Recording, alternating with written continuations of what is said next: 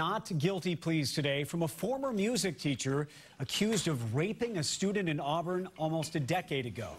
The prosecution says the victim was an elementary school student at the time. And the former teacher is free on bail tonight. WBZ's Christina Hager is live in Auburn with more. Christina?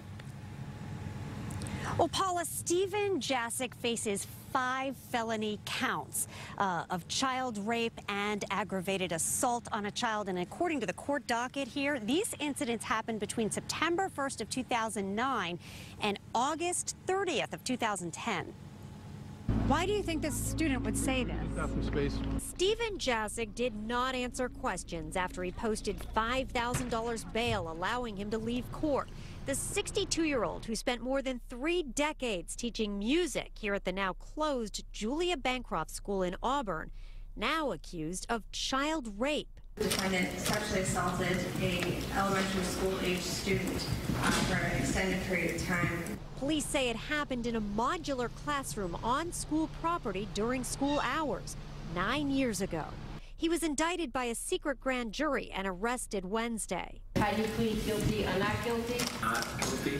He was shocked and confused by the claims. He was never approached about them.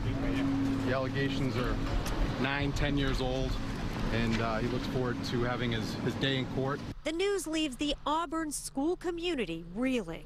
One person spoke up about it. There could have been a lot more. This high schooler, who wants to be anonymous, applauds the alleged victim. Very brave for coming forward. Respect them a lot. Prosecutors say Jaszek, who retired from Auburn 4 years ago, still gives private lessons and teaches part-time in another district. But he headed home to South Hadley with a GPS monitor and judge's orders to stay away from children.